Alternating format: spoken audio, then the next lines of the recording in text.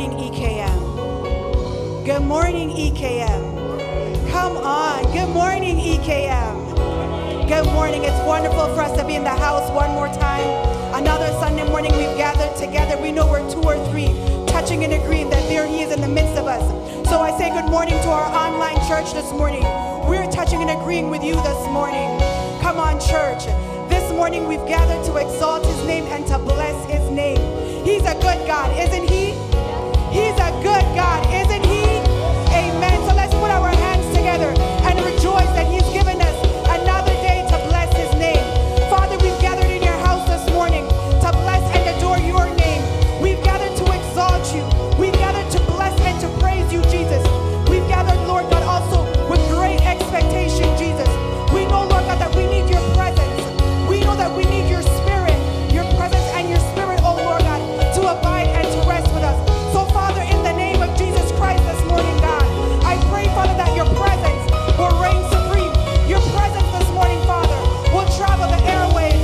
Your presence, Lord God, will meet us at our place of need. Show up, Father, and show up strong. Show up and show up in your authority. Show up and show up, Lord God, the way that you can do, the way that only you can do, Father, because we know that you are our Heavenly Father. We know that you are the great Creator and the great I am. So, Father, have your way in our midst this morning as we turn it all over to you. Have your way this morning, Father. Put your hands and celebrate the presence of the Lord. While we bless the name of the Lord this morning, EKM. While we magnify the name of the Lord, our God is great and greatly to be praised. Hallelujah. Hallelujah. Oh, we bless His holy name. But how do you believe that our God reigns? Does He reign over your life this morning? I want you to turn to them and say, my God reigns. My God reigns.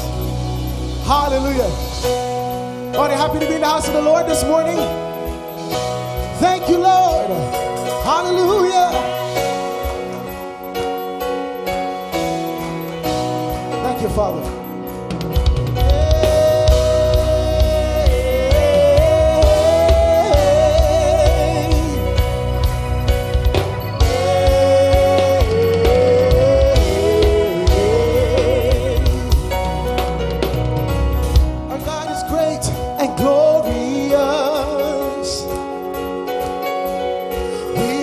Trust in your name, Jesus. Able to save and deliver us. We put our hope in your name, Jesus. God, we sing blessings and honor. Blessing and honor, glory and power unto our God forever and ever. All of the honor, but all of the praise is yours. All the praise is yours. Yours forever. Yours forever. Sing hallelujah. Hallelujah. Hallelujah. Our God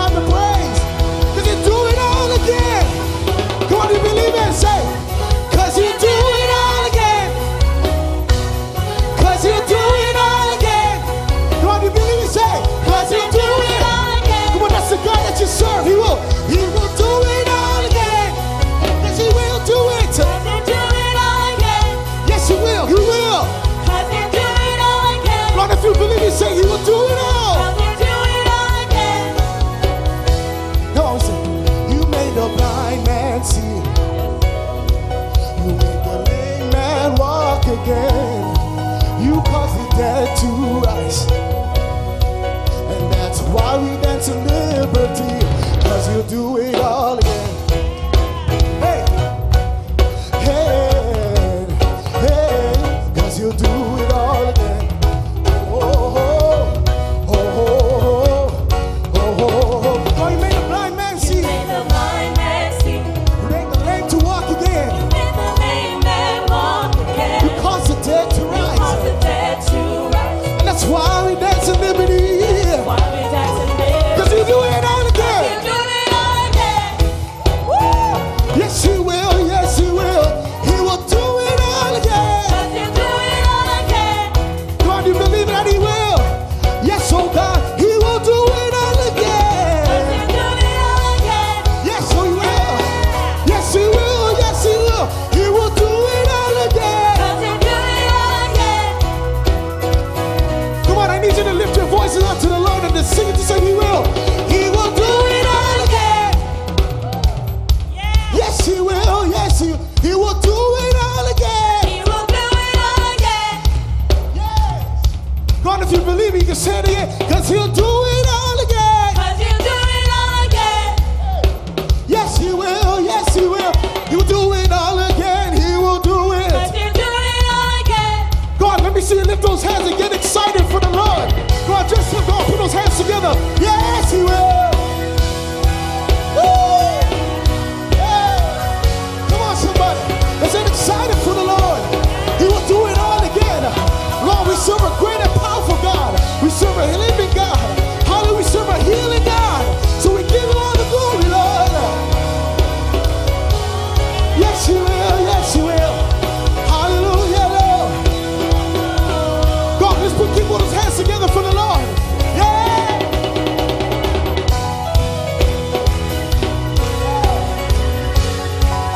Hallelujah. God, you know what God has done for you in your life. So you can get excited for him. Cause he'll do it. Cause he'll do it. All again. Yes, he will. Yes, he will. Yes, he will. Over and over Do again. it all again. Come on, he made the blind man see, the lame to walk again. He caused the dead to rise because he will do it all. Cause you do it all again. He will do it all again. Cause you do it all again. When we sing our God. Our God is in control. God steadfast and unmovable. There's nothing impossible for you, Lord. But our God he reigns. But our God, steadfast and unmovable. There's nothing that's impossible for you, Lord. But our God reigns. But our God is in control. Steadfast and unmovable. God always abiding by the word of God. There's nothing. Our God he reigns. Well, let's sing that again. Our God is in control. Steadfast and unmovable. There's nothing impossible for the Lord. Our God reigns. Come on, say that again. Our God is in control. Steadfast and unmovable. And there's nothing. Our God he reigns. Come on, sing it one more time. Our God is in control. Oh, steadfast and unmovable. And there's nothing impossible for the Lord. Our God reigns. Go on, somebody lift those hands in the air. Go on and give God the praise. Our God, he reigns. He reigns. He reigns.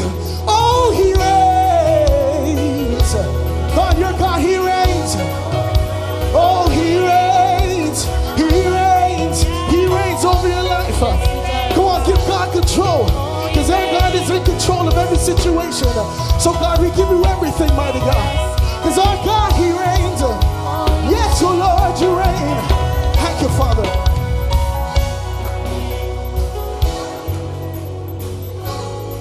Yes. Our God is in control, steadfast and immovable. There's nothing that's impossible, 'cause our God reigns forever. Our God is in control, yeah, steadfast and immovable.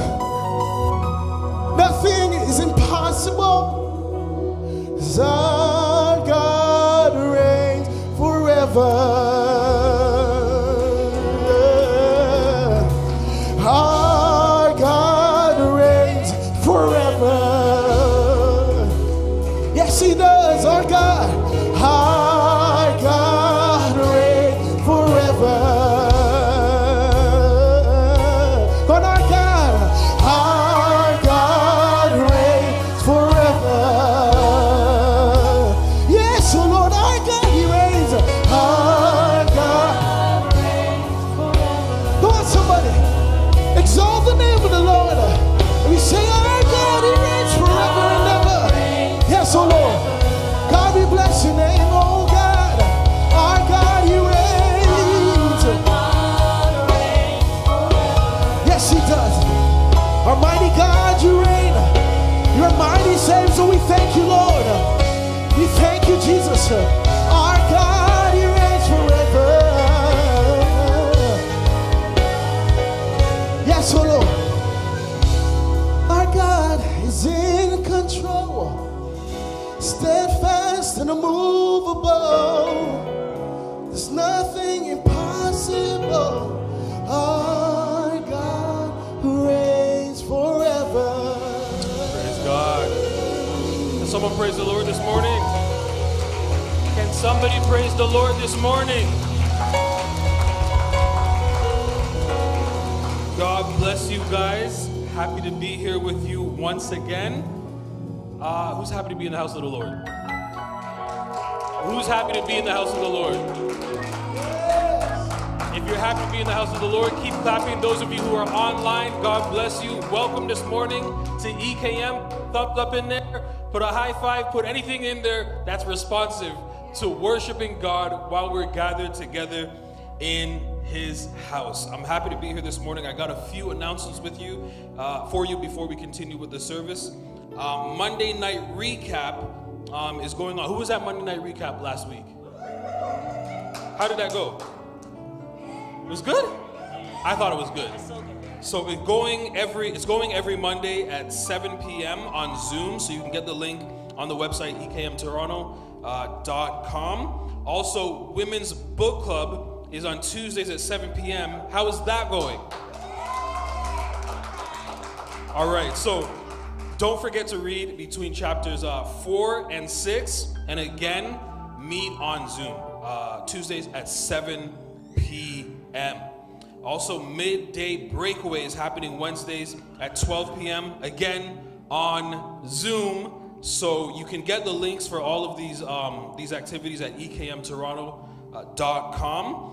And also, don't forget, we've got Pastor Jeffrey Cornfoot coming from Sherwood Global on January 29th. Pastor Colvin was teasing me last week because I was reading it like, Pastor Jeffrey Cornfoot, like this is not somebody that I know, like I don't know what he does, like I don't know what he's coming to talk about. This is my friend, this is a great man of God, and he's coming here to talk to us about evangelism. So get excited for that, because it's going to be good, because oftentimes we don't know how to talk about the things of God, and this guy, his whole job, both in the church and in the work field, is to teach people how to talk about the things of God on a regular basis. So that's going to be a great day, January 29th. Pastor Jeff from Sherwood Global. And you can check out all this information on the website. While you're on the website, open another tab, go to Google. Please leave us 5-star review for EKM Toronto, all right? Go ahead and do that. It's good for us. It's good for growth. It's good for promotion. It's good for getting the word out there, because that's everything that we're trying to do, all right? All right, God bless you guys. Amen. God bless you. God bless you. Let's give Pastor Kadeem a hand. Awesome, awesome. I love that he mentioned that sometimes we forget that what we're learning about in the Word is 100% applicable to our everyday life. That we should not be living fragmented lives. We shouldn't be split down in the middle like we're somebody at work or we're somebody at home and we're somebody else at church. Amen? We are one in Christ. We are a holistic being. God lives and breathes and operates through us. I'm excited. Thank you for sharing that. Something I was thinking about this morning as Raquel was leading us in this morning through pre-service prayer. She said that Mary and Martha invited Jesus in. And I stopped. And I began to wonder. I said, this is a question I'm going to pose to the congregation. As we prepare our hearts to give this morning, have you invited Jesus into your own life? Have you invited him into your finances? Can I tell you one thing that's indicative of the fact that Jesus reigns, our God reigns? That's what we're singing about this morning. If you are to look at the ways you give, it's indicative if Jesus truly reigns in your life. If God reigns, God is a giver. He gave us the best gift possible, Jesus Christ. How you order your finances is indicative of who's really in control. Is it you or is it God? The Bible says in Matthew 6:33, but seek ye first the kingdom of God and all of his righteousness, and everything will be added unto you. Has God ever come up short in your life? I'm just curious. Ever? Faithful is our God. He's trustworthy. We can take him at his word. And the Bible says to seek ye first the kingdom of God. So here's what we can do right now in the next couple of seconds. We can take a look at how we are ordering our finances. If you are diligent, consistent at giving your 10% of all that you make, of all of your earnings, that is indicative that God reigns and is in control of your finances. It's indicative of who you prioritize and what you prioritize. Do you prioritize the phone bill, the mortgage, the rent, or do you prioritize God? So that truly all things can be added onto you. That's the principle. And I would be remiss if I didn't teach what the Bible is teaching, because again, it's not we're one way on Sunday and then another way Monday right through Saturday. This is the thing we live and we breathe. I believe it with all of my heart, and I do my best to order my life according to the word, and I would be remiss if I didn't challenge you all to do so. In the same way that God challenges myself and my husband, I am here to challenge you all. Allow God to order your finances by prioritizing him. Amen? Amen. Let's just posture our hearts. Heavenly Father, we thank you for your word. Your word does not lie, but it goes forth to accomplish that which you've set out for it to do. I thank you, God, that you have spoken your word and you've given us clear instructions to prioritize you. Seek ye first, not last, not second or third or fourth, but first the kingdom of God. So Lord, today we're asking you to show us the ways we can prioritize you in our everyday life, even in our finances. No place is excluded, so that truly indeed the fulfillment of your word can come to pass. All things can be added unto us. Father, we believe that you are a faithful God, that you're not just faithful to your people, but you're faithful to performing your word. So God, we release this word over your people right now, that you will add all things onto them, that they will never be in lack, God, that they are lenders and not borrowers, that they are the head and not the tail. Father, we speak these things and we believe it, that we are blessed to then be a blessing, God. We are blessed so that we can then be a blessing. We release the word, Father, and we pray that by your Spirit that you will cause these things to come to pass. We believe you, and so we sow by faith, not with what we can see, but we sow by faith, oh God, in this tithe, in this seed, in this offering. We sow by faith, believing that you are more than able. In Jesus' name we pray. Amen. God bless you this morning in your giving.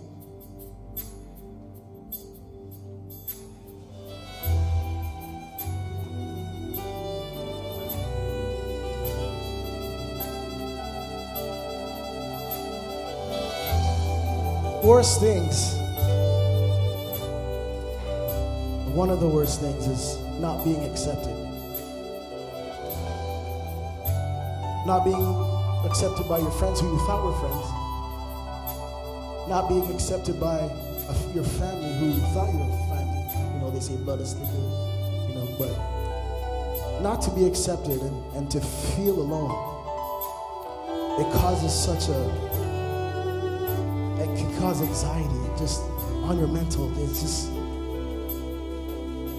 being trapped and just feeling alone in some kind of darkness. But we serve a God that is light. Ooh. We serve a God that is awesome. We serve a God that will accept you for who you are. We're not talking about man, but we're talking about our Savior. Man who will stop you from entering in just because of how you're dressed and the way how you look. But our God will accept you. He will accept you. Come to me. Come to me, and I will give you rest. So Father, we thank you. God, we bless your name, Jesus. I have a seat at the table.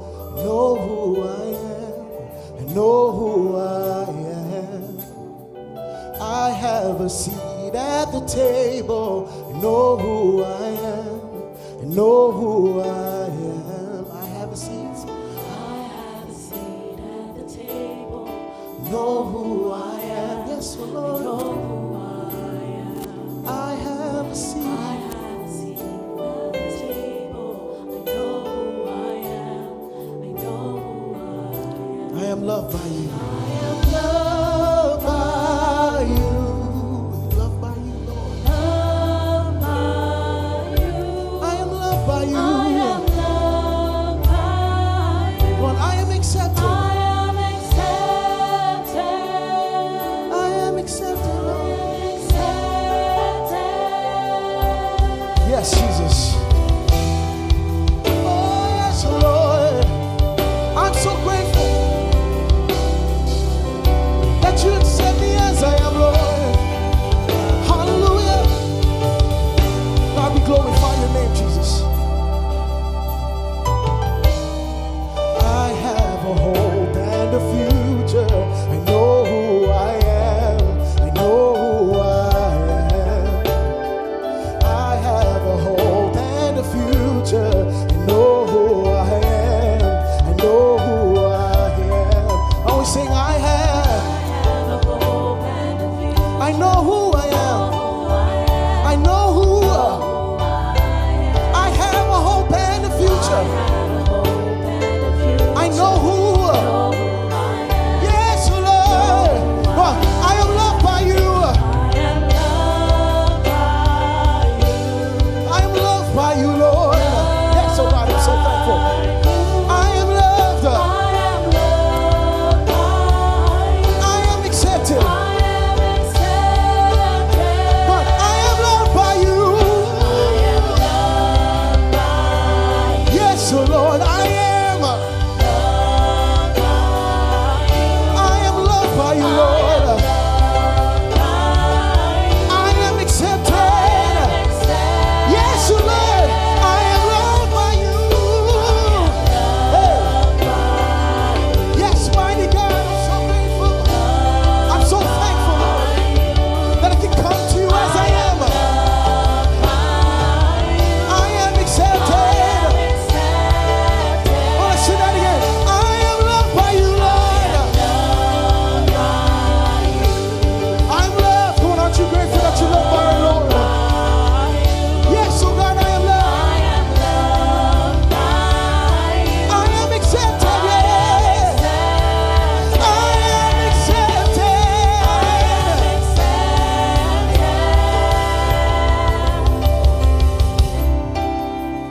Hallelujah.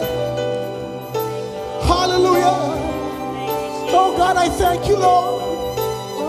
I thank you, God, for loving me despite of my faults, despite of all my wrongs. I thank you, Jesus. I glorify your name, Jesus. God, I magnify your name, oh God. What a wonderful God that I serve. My Father. My Father. My Father. Thank you, Jesus. Thank you,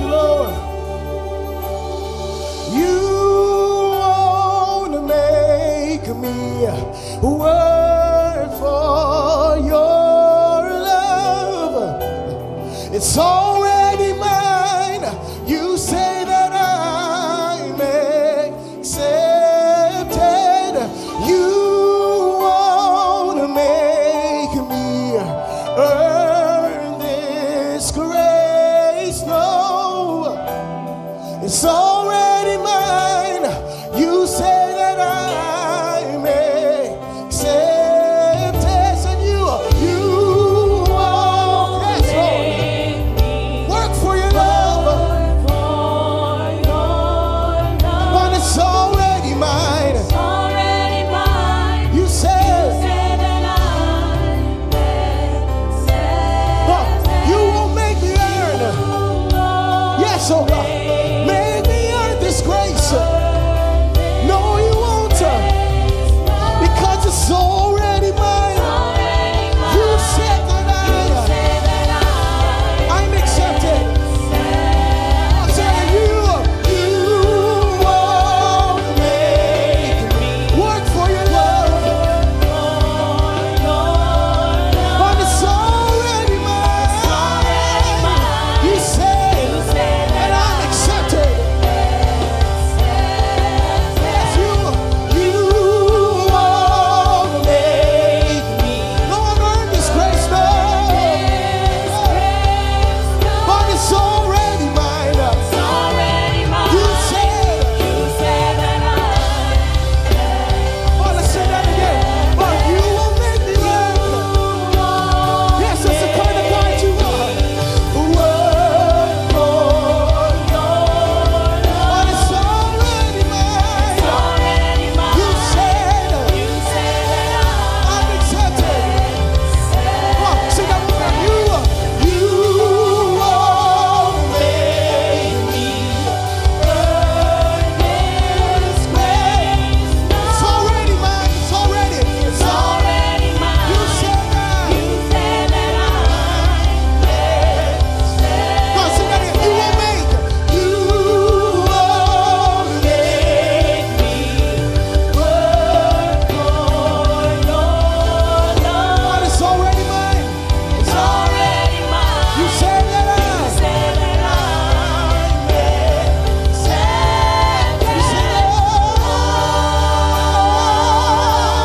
I'm accepted, oh Lord.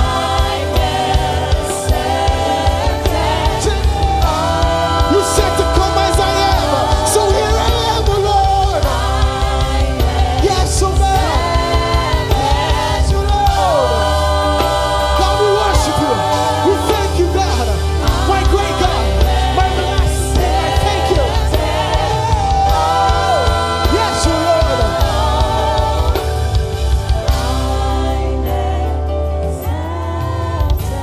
Can we just take a moment, another moment, just to worship you, Lord? Just think about all the things that you've gone through. Think about what God has done for you. I don't know what God has done for you, but you're here today to give God praise. You're at home today to give God praise. But just thank God that you are accepted. He's accepted your husband, your wife, your children. Oh yes, Lord. Hallelujah. I am. Yes, Jesus. Yes, Lord, I am accepted, oh God. Yeah. Yes, Lord, I am accepted. Yes, I am. Hallelujah. God, we thank you. Oh, yes, Lord, I am accepted. I have a seat at the table. I know who I am. I know who I am. I have a hope and a future. I know who I am. I know who I am. I have a hope and a future. I know who I am. I know who I am.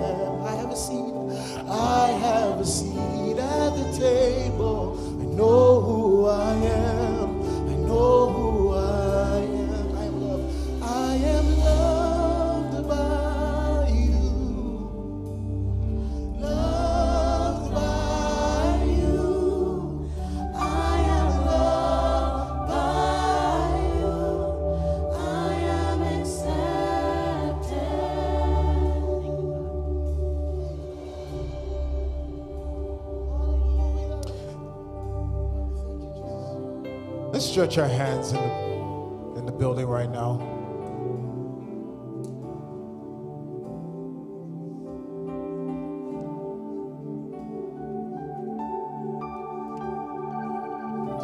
The devil seeks who he may devour. And oftentimes we think about something catastrophic when we mention that scripture, but he seeks who he may devour. In other words, he can use simple things like distractions, your day-to-day, your week, simple little things that he can use to lure you out. He seeks who he may, which means that Satan looks for permission from you. He's seeking who he may devour. That means that we give off signals in the signals in the atmosphere that allows Satan to say, this is a person I can go after. Like those animals who travel in the pack and then one person starts to straggle behind or stray. It's a warning sign, not a warning sign, but it's a telling sign to the one that is trying to consume that animal that this is the one we can prey on. When you're in an atmosphere like this, Satan will try to do things to distract you, to pull you out of worship. The moment he pulls you out of worship, he's seeking. Remember, he's seeking to rob you, to rob whatever God is trying to do in your heart in the moment. This is why when we are in an atmosphere like this, we are to remain focused on him and him alone. No distractions. Get the week out of your head. Get situations that you are going through right now. Get those things out of your head. Empty it out. A matter of fact, put it at his feet. Put it at his feet. Any sin that you have committed this week, put it at his feet. You're accepted by him. End of discussion. This is not up for debate. There's therefore now no condemnation for those who are in Christ Jesus. With that mindset now, open your mouth and give God some praise. Begin to speak to him. Begin to speak to him. Don't be afraid. Don't be scared. Speak to him. Speak to him. Come on, praise team. Come on, praise team. Do I have worshipers this morning? Speak to him. Speak to him. Speak to him. Speak to him. Speak to him. Thank him for accepting you with all your flaws. I know I thank him for accepting me because I ain't perfect. Oh no. Oh, I don't always get it right. But I have a God that is always on my side. And though he slay me, yet will I trust him. Because I know it is for a reason. I know it's for a reason. It's for my good. It's for my good. It's for my good. All things, not some things, but all things, good and bad. All things work together for my good. Why? Because I love him. I love the Lord this morning. I love the Savior this morning. Oh yeah, because he saved my soul. Come on, open your mouth. Where's my leaders in this house? Open your mouth. Set the example. Where's my leaders? Set the example. Praise team, open your mouth. Break up the stony ground. Break up this stony ground in the name of Jesus. We are not a weak church. We're not a lethargic church. We are bought with a price. Let the redeemed of the Lord say so. I've been redeemed. I don't know about you, but I've been redeemed. I've been redeemed. I've been redeemed. Oh yes. Oh yes. Oh yes. Oh yes. I will bless the Lord at all times. I will bless the Lord at all times. I will. Yes. Yes. Thank you, Lord.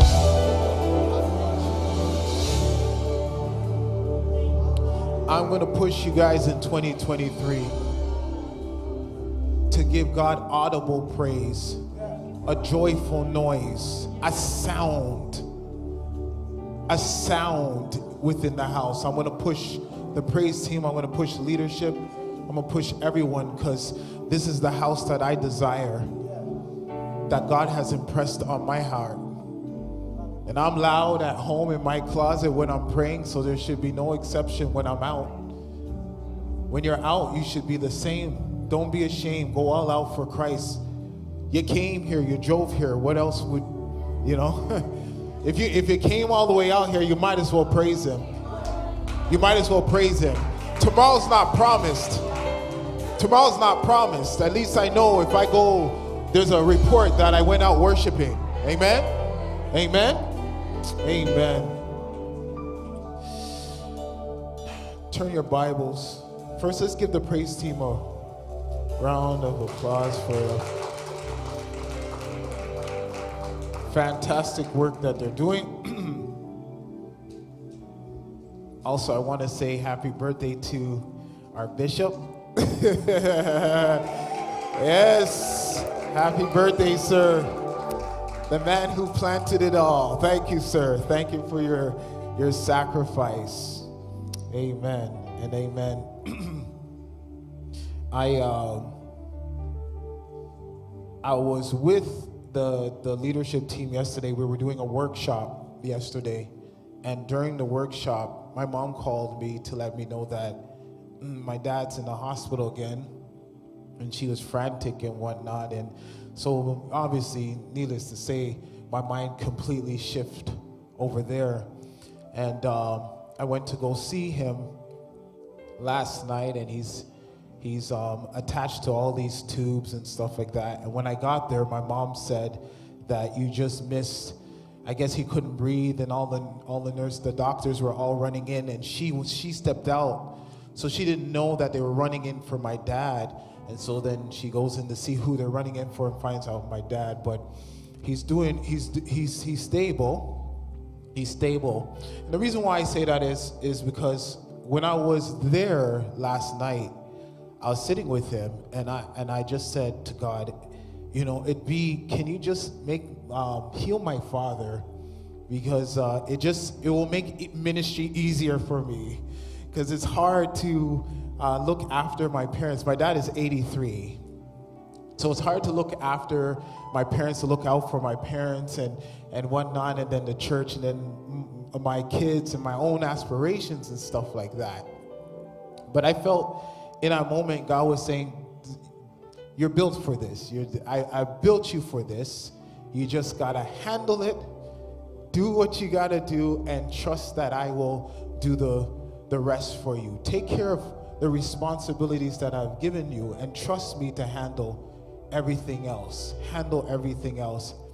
In that moment, I was sitting there, and I realized that is my dad's testimony. My dad served the house of the Lord, worked a 9 to 5, went to church, trained us all up, and did the best he can. And it was in that moment I was sitting talking to my dad, and while I'm talking to him, my brother is preaching somewhere. He's preaching at my dad's church. He's preaching. And I'm sitting there, and my brother's preaching. My sister is a minister as well. So my brother's preaching, and I'm sitting there, and I got to preach the next day. And he's just laying there, and he's so calm and relaxed. And he just looked at me and said, I'm just proud of the legacy that I'm leaving behind, because one is preaching, one is getting ready to preach, the other one's a minister, the other one's a minister. And I realized we naturally became what we saw in our father, because my father he didn't waver. He just didn't waver. Never saw my dad break down. Never saw my dad cry. I was raised by an old school yardie, an alpha male. You know what I mean? Old school roots man. And I just thank God for that. But I'm saying all of that to say this, that generation, Bishop's generation, but my dad's generation is before Bishop's generation, but that generation was very militant. They didn't break their word. They did what they said. They stuck to the gospel. They worked. They took care of their home and their responsibilities, right? And as a result, Bishop's generation came up and followed suit, right? And my fear is our generation is just so fickle. We're just so fickle. The beginning of the year, the first Sunday in the year, the building's almost full. The second Sunday, the building's almost full. The third Sunday, which is this you're starting to see the decline. It's like we are so fickle. And the Lord visited me and showed me. I specifically allowed you to be raised by this man to show you stability. Stability. And I'm encouraging you. You may not have grown up in an atmosphere like me, where your dad was a solid rock and your mom was a complete support system. I'm talking about the kids used, I was telling Pastor Mo this, the kids used to make fun of me in school because they're like, your head's always greasy. But what they didn't know is every morning we had to line up and he would oil us. And I go to school with the oil all over my face, running up and down and jug going and like greasy boy, the oil's all over my face. But this is what I grew up under. This is what I knew. This is what I knew. That may not be your experience, but it can start with you. You may not have kids, but your friends are watching you. Your peers are watching you. Are you stable in their eyes? Are you a rock in their eyes? Amen? I want to encourage this generation. Come what may. Come what may. You got to stand firm. Or else the generation that's coming after us is going to be so milky, we're going to be in trouble. We're going to be in trouble. You want to end like my dad as he's nearing. You want to sit and be like, my dad doesn't sit there and say, boy, I wish I could have bought another house or two, or I really wish I could have bought the Bentley, or I wish he doesn't say any of that stuff. He's just calm and relaxed because he's seeing what stability in God gave him. Raise your hands and tell the Lord, please make me stable. Please make me stable. Please make me stable, Father. Grant unto me stability. In your precious holy name we pray. Amen. Go to Genesis chapter 1. This is going to be a quick word because I got to go back to see my dad. Genesis chapter 1, if you are struggling to find it, Moreland, warm up the baptism tank.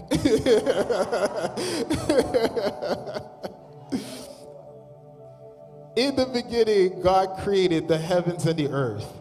The earth was formless and void, or without form and void, and darkness was over the surface of the deep. And the Spirit of God was hovering over the surface of the waters. Then, not before, then God said, let there be light, and there was light. The topic of this message is when God speaks, but I want to change it to there's a light for that. Sorry, media team, I'll work it out. Sorry, Casey. There is light for that. Father, I pray that you'll speak through me. Let this word penetrate the hearts of man. In your precious holy name I pray. Amen. You may be seated in the presence of the Lord. How many have been enjoying the sermons so far? The last two sermons, I know, hit home. It hit home. I've been in my prayer closet stewing over things, and the Lord is showing me so much in His Word. And we spoke about identity 2 weeks straight. Identity, because without your identity, you don't know your purpose. And if you don't know your purpose, you don't know your function. And Albert Einstein said, I believe it was him, he said, no problem can be solved on the level that it was created on. So your thinking can't solve your situation. You have to come up higher. You have to reprogram your mind. You gotta change your mind, and then the answer will come.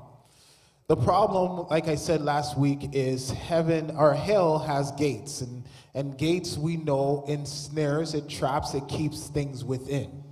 It keeps things within. That's what hell does. And so the Bible says that hell has gates, which means there's multiple ways. Where's Bernard? turn me down a bit. There's multiple ways. There's multiple ways by which hell can ensnare. And we spoke about fear, because fear, that's what Satan tried to use with Peter. And we saw that Peter was able to combat that because Jesus combats fear with love. Amen? He combats fear with love. And so when you think about the struggle of the origin of man, this is scientists. Scientists know that in order for us to discover, this is not what I'm preaching on, but I just feel to drop this and then go to what I'm preaching on. Scientists have always known, in order for us to know who we are, this is atheists, we need to find the answer above, right? We need to find the answer above. We can't really find the answer on earth because we're here and we need to find the answer above. So we know for a fact that we need to create something powerful enough to bring us out there. Why? Because there is the law of gravity. Gravity is, if you will, Earth's gate. So we need to build something that's powerful enough to defy the laws of gravity, to get us out into space, because then from there we can discover the stars or analyze things, timing, precision, all the things that they're doing up there, and that will give us a greater look. That's where they got the theory of the Big Bang and all of those other things, because they had the opportunity to get out into space. But Earth has this gravitational pull that naturally pulls you back down, demanding that you stay here. When it comes to hell, hell has a gravitational pull. It's a gate as well that demands you to stay there. So you need something powerful enough to defy that. Belief in Jesus, or Jesus is that power that allows us to defy, if you will, the law of gravity, which then we can penetrate the atmosphere and go where he is in terms of knowledge and understanding about who we are. In that way, we can look down and see things in a panoramic view once we get up there. The problem is that jets obviously need jet fuel, and your jet fuel is what burns up and allows the power of the rocket to go up into space. That is your belief. That is your belief, right? So your belief in Jesus allows you to break and penetrate the gates of hell, and then you can shoot out and do what God has assigned you to do. Amen? The problem is, once again, hell has gates, and gates are designed to keep you in. Oftentimes, gates can be critics, because if a rocket goes up in the air, everyone sees it, you're exposed, so critics cause us to go back down. Believe it or not, I personally feel like a 9 to 5, if you're not designed to be in the job that you're in, it's hard to say this, but it's a gate. It's a gate. It's a gate. The prodigal son entered into a gate. The Bible says that he was spending his money on prostitutes because the brother said he was. So he's spending his money on prostitutes. And then after, when he runs out of money, the Bible says he sells himself. He gives himself up for hire.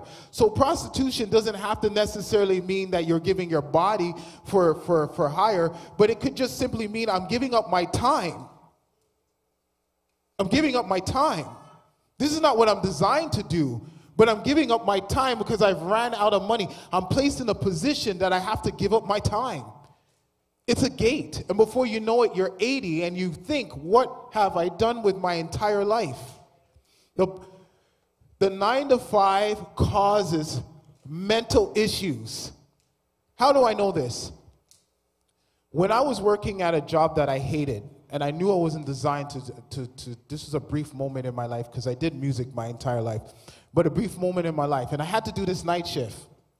And every time the night shift came around, my head was hurting, I was stressed out, I was miserable, and then I call and I'm like, hey, I'm not feeling well, I'm not this and whatever, and they're like, okay, Colvin, that's cool, we'll find someone to replace you. Soon as I put down the phone, pick it back up, and I'm turned, I'm like, yo, bro, what you doing, what's up, what's poppin', let's go out. All of a sudden, I have strength and I have energy. Why? Because that 9 to 5 is a trap. It's a gate. This is why the prodigal son, the Bible says, and when he came to his senses, which means he was losing his mind. And when he came to his senses, the Bible says he would have gladly ate the pig's food. But when he came to his senses, the Bible says he started to think about his father. I want you to think about that. In order for you to come to your senses, the thought has to be the father. After the father, he began to think about himself and his value. The Bible says he came to his senses, and what happened? He said, my father is rich and successful. Why am I here?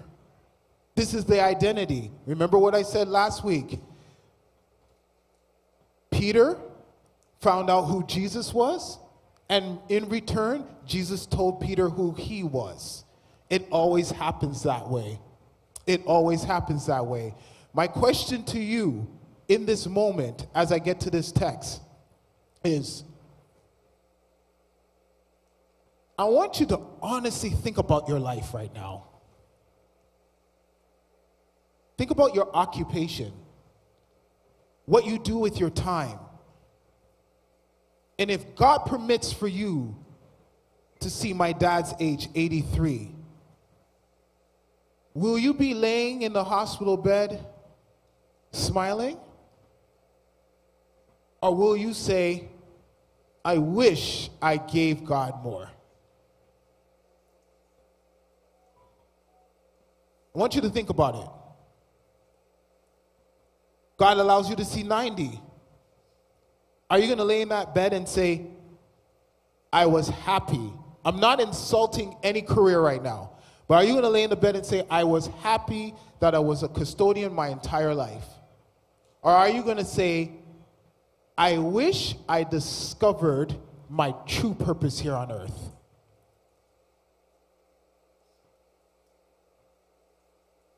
Think about it. Some of us are called to be teachers, but we're doing something else. And when I say teaching, I mean teaching. I don't mean you got to preach the word. I'm talking about period. Like you could be in the board of education, you can be in university, you can be in college, whatever. Are you called to be a teacher, but you're a travel agent? Are you called to be a doctor, but you're running a custodian business? I know it hits, trust me, I know it hits home. But I just have to be honest. Because being raised by an old man, you see where things are heading. Is that what you're designed? Are you called to be a counselor? Then why are you driving working for TTC? I want you to just consider it. Don't say it's because it pays well, because money can't be the source. I was being paid well at that shelter. I was working for a shelter, but the money couldn't convince me to work the night shift. It gets to the point where you just become frustrated because purpose fuels you. Believe it or not, I can keep doing church and doing church and doing church. I'm called to this, period. It fuels me. My wife tells me, let's go on vacation. I'm like, I'm living the dream. You know what I mean? I'm living the dream. It fuels me. It excites me. And it does, not preaching, you know. I'm just saying the atmosphere of church. I could be a custodian. I could be a musician. I could run the sound. It don't matter. I just love what I do. I love church. I've done it my entire life. My question to you now is, what if God is not going to allow you to see 83? Are you happy right now with what you're doing? And if you're not, what are you going to do about it? In the text today, the Bible is speaking about an earth that God designed and built, but it's saying it's in chaos, right? And we all know when God designs a thing, it's perfect. Amen? You can talk back to me, amen? When God designs a thing, it's perfect. It's flawless. This is the big issue with Lucifer, because you were made perfect. You corrupted yourself. It's flawless when God makes a thing. So the question now is, if God created the heavens and the earth, why would it be in chaos? How could God create something perfect, but it be in chaos? Well, then we have the gap theory. Those who are biblical scholars would understand that there's a lot of theories that went on between Genesis 1 and Genesis chapter 1, verse 1 and verse 3, I believe. There's a lot of theories out there. One theory is when Satan fell to earth, when there was physical ramifications for that. The dinosaurs were here and felt that physical ramification, and the earth went into the Stone Age black because the sun, but the dust in the air blocked out the sun. So people believe that was the moment when God looked at creation and then started to do his thing. There's so many theories out there. None of it is substantiated in Scripture because the Scripture doesn't explicitly say that. But we do know that something happened. We do know that something happened, but we don't know what happened. But we know something happened. What we do know is how God handles chaos. Okay? So when we look at the scripture, it says, the earth was without form, void, and darkness covered the face of the deep. I want you to think about the fact that you go outside and you see a car, it's intact, you see the form of it. Amen? You see the building, you see the form of it. If something does not have form, it means it doesn't have structure. Right? That means that what was aligned is now fragmented. When it's fragmented, it causes a void. A void is inactivity. You cannot produce in chaos. You cannot produce in chaos. And because there is chaos, darkness comes. Now the word darkness is koshek in the Hebrew language. Choshek, I believe. Koshek. In the Hebrew language. Darkness also means ignorant. Darkness also means ignorant. So it could be, depending on how you're using the phrase or the sentence, it will determine what the word is. So it's like me saying, Pastor Kadeem, hand me the bat, let's go play baseball. Or Pastor Kadeem, there's a bat flying in the air. It just depends on how you use it. But darkness means ignorance, which means any area that is chaotic and without void, it means that there's ignorance there, that you are walking ignorant. You're an ignorant individual in that area. So with that being said, I almost said the Yardy way of saying it, ignorancy. But you can tell I went to go see my dad.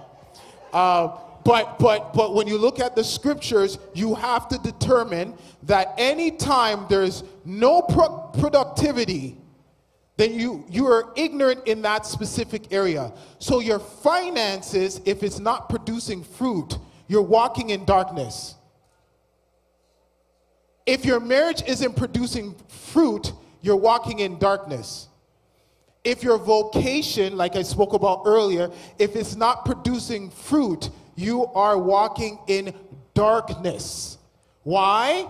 Because there's no productivity, and there's no productivity. Why? Because there is no form, no system.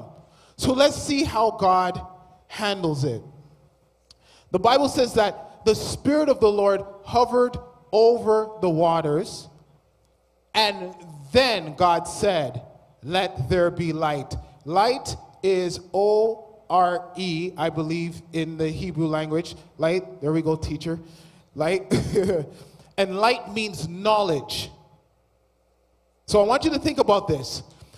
When your life is in chaos, the first thing God does is deal with ignorance. This is why people who do not want to accept knowledge gladly stumble in the darkness. God wants nothing to do with those individuals. Why? Because only pride would cause a man to see the truth, but say, I'm going this way because I don't like where the truth is coming from. So God speaks light, knowledge, which means we have to hear what God has to say about any area of our life that is not producing fruit. Amen? That is not producing fruit. He speaks light. But when does he speak light?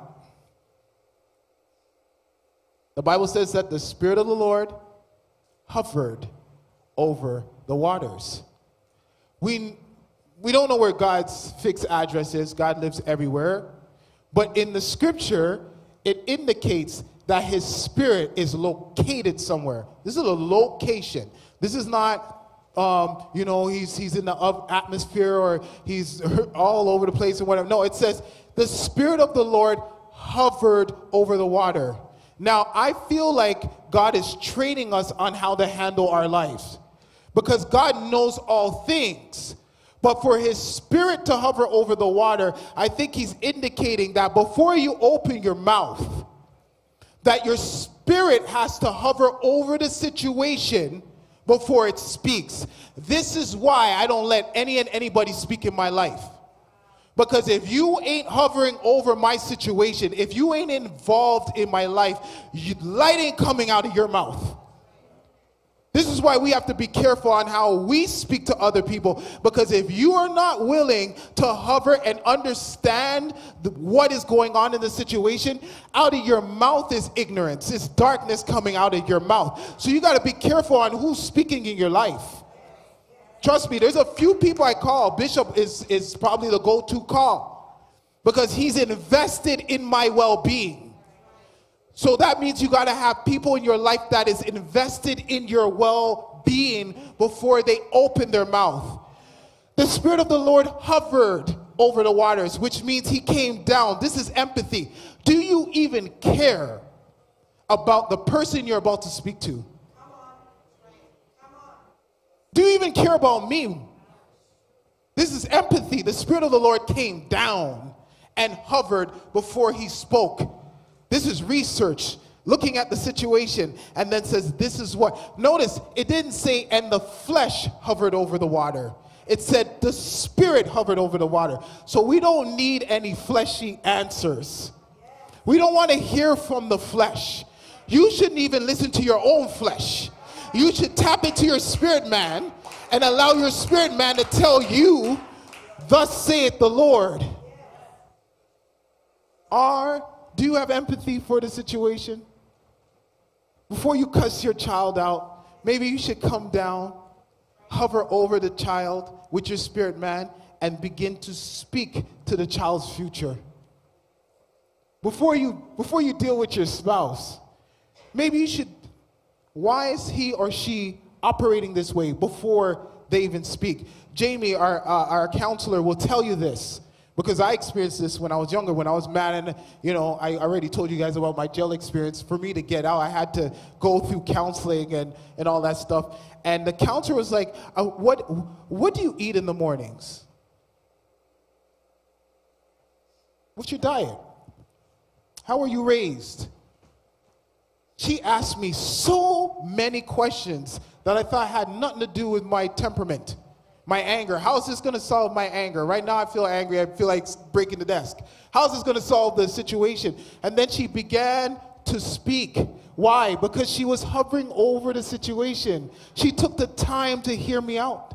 She did the research. As believers, we have to be careful. Don't just open your mouth. Don't just speak because there's life and death in your tongue. Don't just open your mouth and speak. Believers, we should speak less and listen more. And hear more.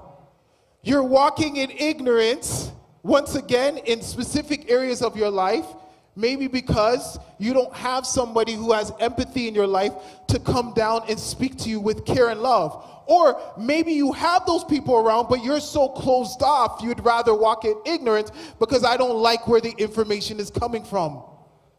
But either way, it's going to require empathy to deal with that situation. He said, let there be white light after he was hovering over the water. Then after he said, let there be light, I noticed that God began to put systems in place. Systems in place. So that means you cannot just have the word of God and not have the system in place to foster the growth. So you can't just hear me preach every Sunday if you're not taking the word and applying it to your life. Systems in place, divided the waters, started creating time, started measuring everything out, the fish, the sea, everything. This is what God was doing. He was strategically setting things up. This is how you deal with ignorance. First, you need light, knowledge on your situation. Then you need a system. Do you have a financial system at home? Does your marriage have a system? As you're parenting, is there a system at home? If there's no system for your kids, they go to bed at 12, and then sometimes they go to bed at 2, and then sometimes they go to bed at 8. That's chaos. Is there a system concerning, again, your finances, how you spend and how you handle it? Maybe it's you struggle to tithe because there's no system in your life. Me and Pastor Mo heard a stat the other day that 90% of tithers have a budget. Have a budget, a strategic budget. And 90% of tithers are doing financially well because they have strategically budgeted their life out to tithe. There's a principle in this that works. Maybe your temperament is because there's no system in your life. Maybe you don't have a temper, because I discovered I didn't have a temper. You know what I discovered? I was unorganized.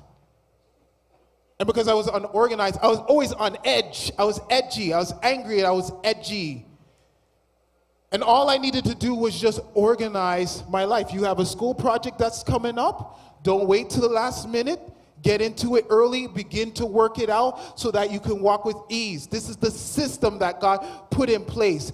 And then, at that moment, after all of that, then he put man in the garden, and what did he say? Be fruitful and multiply, which means you can't be fruitful and you can't multiply if there's no system in your life. And that system has to come from God, the light and the knowledge. This is why we need to seek God's word concerning everything in our life. The Bible is here to teach us, to lead us and guide us. And he placed his Holy Spirit in us, who he said will lead and guide us to all truth. So that means no believer should walk around ignorant. No believer should walk around saying, I don't know. The answers are in the book. You need help with your personal life? It's in the book. Again, you need help with your finances? It's in the book. You need help with your vocation? It's in the book. You don't know who you are? You're in the book. Everything pertaining to life is in this book. But if you are willingly going through life, not communicating with God, you, my friend, you, my brother, you, my sister, are walking in the dark, stumbling in the dark. You can't see in the dark. In the dark. Financially, in the dark. Vocational wise, in the dark. Mental health, struggling because you are in the dark. How much time you're going to stub your toe before you say, I need light? It's not a self-help book, because those are things on earth. You need the Heavenly Father to answer. You need light from above. As I conclude, I want to stir your heart in this one area.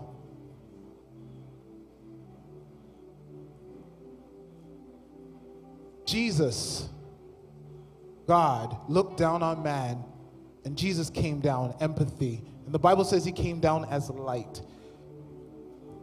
And he began to put systems in place. The system is the kingdom of God. And then he begins to say, if you guys listen to me and do what I'm saying, you will be like a wise man who built his house on the rock. But if you hear me and don't do, you will be like a foolish man who built his house on the sand. The thing about both analogies is they both build beautiful homes. But one was built on the sand, and one was built on a rock. I want you to hear me and hear me good.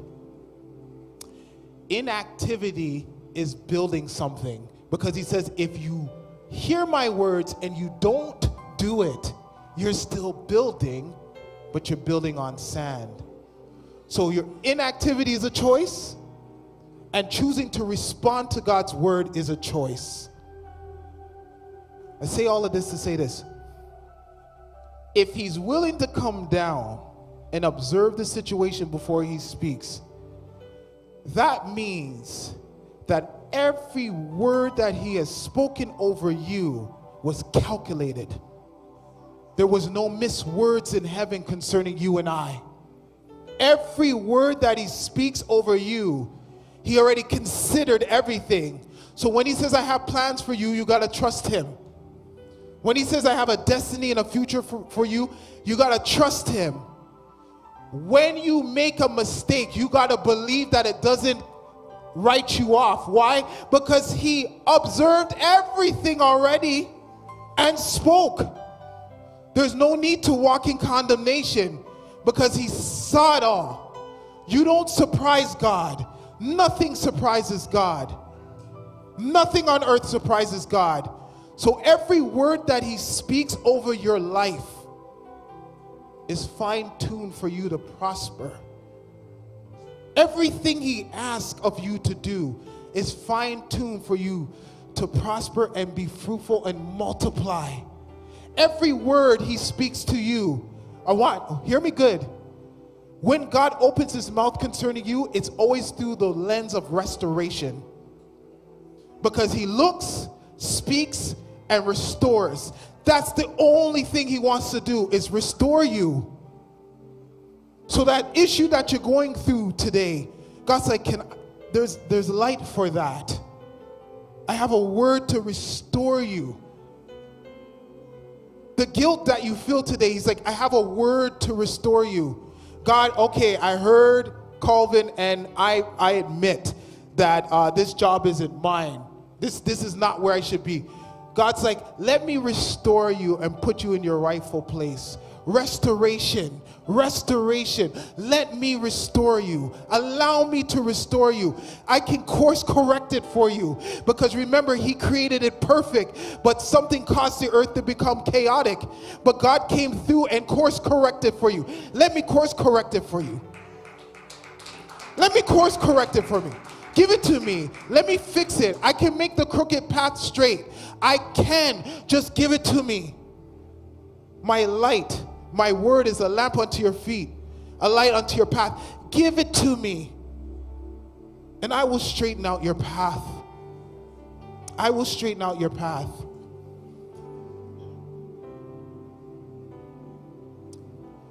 Father, in the name of Jesus, we acknowledge that you are the light of the world. We acknowledge that you are the one that comes to point the way, that no man comes to the Father but by you and through you. Father, we acknowledge right now that there are parts in our life that darkness has governed. There's parts in our life that is covered from everyone, but you see all things. We can't cover ourselves from you because you see it all. But God, allow us to understand that there is a word for those dark areas. There is a light for that. That we don't have to stumble in the darkness with our vocation. We don't have to stumble in the darkness with our love life. We don't have to stumble in the darkness when it comes to our finances. We don't have to stumble in the darkness when it comes to our future, whether we will get the things we desire or not. That we don't have to stumble in the darkness worrying about 2023 and beyond that. But we know for a fact that we are in your hands, and that you have a word, you have direction for every situation that we can possibly face. Because we serve a God that can be touched by our fear. You understand our plight. You understand the human experience. You came down and walked amongst us. You felt our pain. You felt our hurt. You felt our anger. You felt our disappointment. You felt the suicidal thoughts, the hopelessness. And you came that we may have life and life more abundantly. You came to give us light so that we can walk in the light, so that we can see things from your point of view.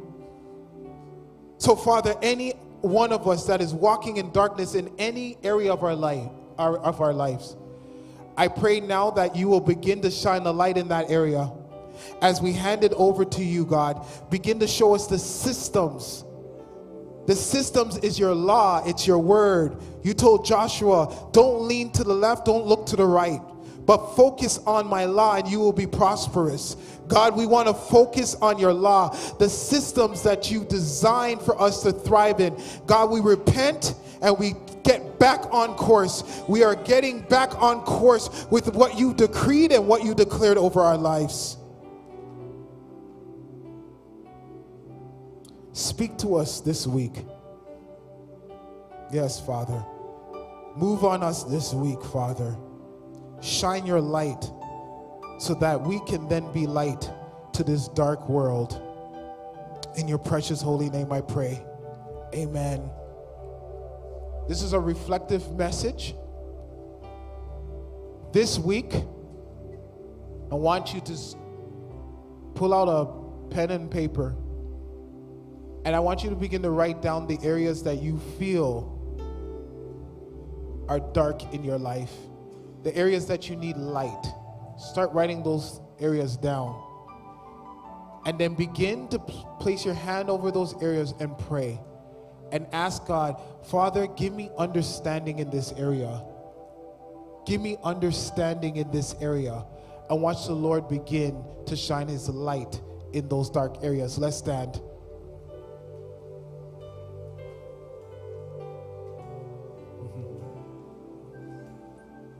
Father, I thank you for this incredible house. I decree and declare a prosperous week. Let your light shine on us. Give us direction, knowledge, illuminate our lives right now in the name of Jesus. And I pray, God, that we will be a light to those who are walking in darkness, that our light will point to the great light, that we will point people to you. For we are living in a dark world right now that is desperate for knowledge, but knowledge from on high, because a problem can't be solved on the same level it was created. Father, I decree and declare this house blessed. Yes, I decree and declare this house blessed.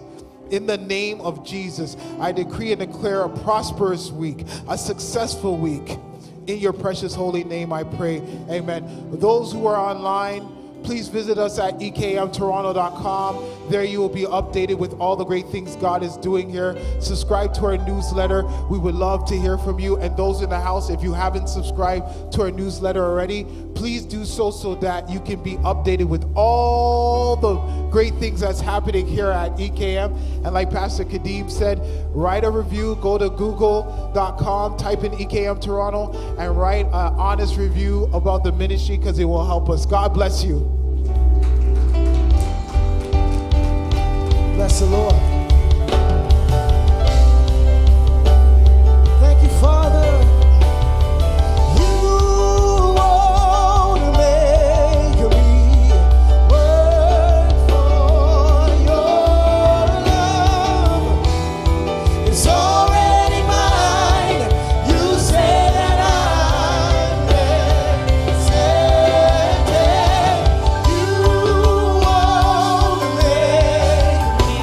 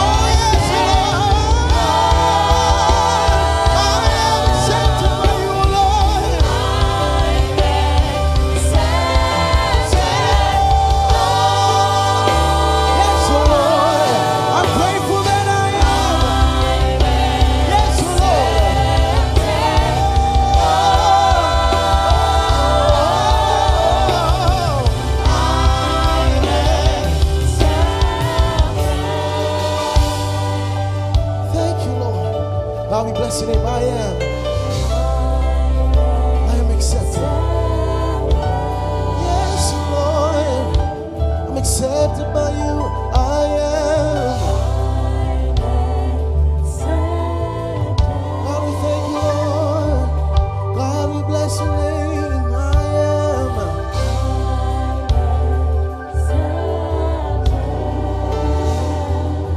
Thank you, Father, that we are accepted by you. Have a blessed week, EKM. We continue to worship in the name of the Lord. Because God, He loves you.